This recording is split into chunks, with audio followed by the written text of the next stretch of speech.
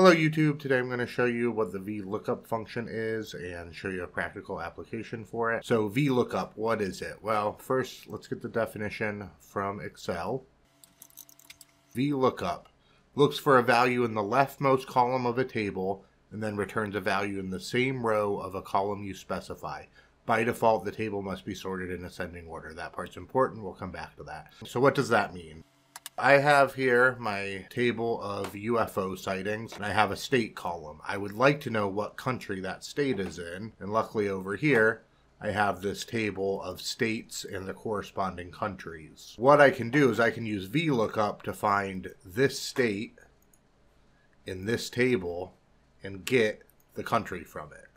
So let's see how we do that. So I'm going to make a new column called country.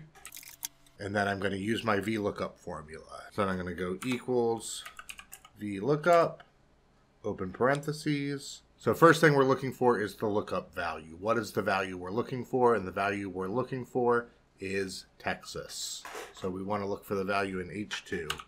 H2, comma, table array. So where are we going to look for this value? Well, we're going to look for this value in state country, this range of cells. So I'm just going to select this range of cells. There we go.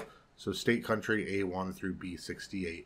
It is important to make these values absolute by putting in $signs. Vlookup is very finicky. People run into a lot of issues with it. I'll link to a longer video in the description to troubleshoot some of those problems. But for now, know that those $signs in front of the numbers are important.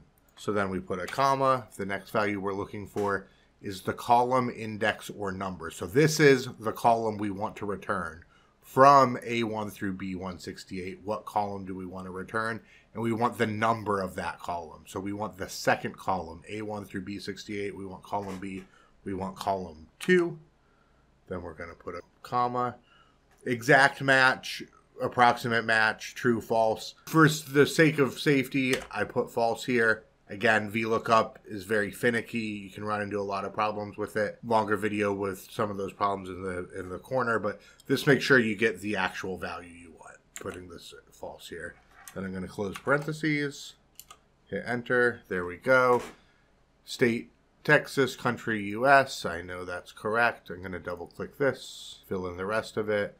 Texas, U.S., Hawaii, U.S., Tennessee, U.S. Let's see if we can find something from Canada. Here we go. Newfoundland, Canada.